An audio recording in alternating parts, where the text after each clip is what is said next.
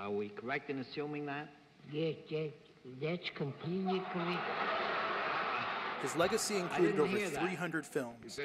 Actor Mickey Rooney died last night of natural causes. I once went 9 rounds with John L. Sullivan.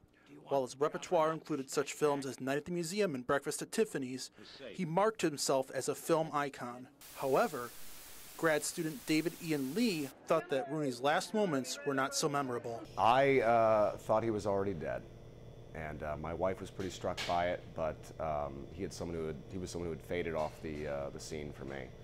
While he acted in some 300 films, Rooney was also known for directing and writing a few. Although Rooney's death may have not come as a surprise to some, Lee found an interesting philosophy to explain the death of celebrities. You know, we think of celebrities like they're going to live forever. Film creates this illusion that people are immortal, and we forget that they age and get older and are like you and me. I told her how much I thought of her when I had seen her at the Pantages Theater. With a movie career spanning over 50 years, Mickey Rooney will always be remembered as a legendary actor in Hollywood. For TV 10 News, I'm Cameron Strassman. She was the love I had searched. Gosh, it's a great comfort to have.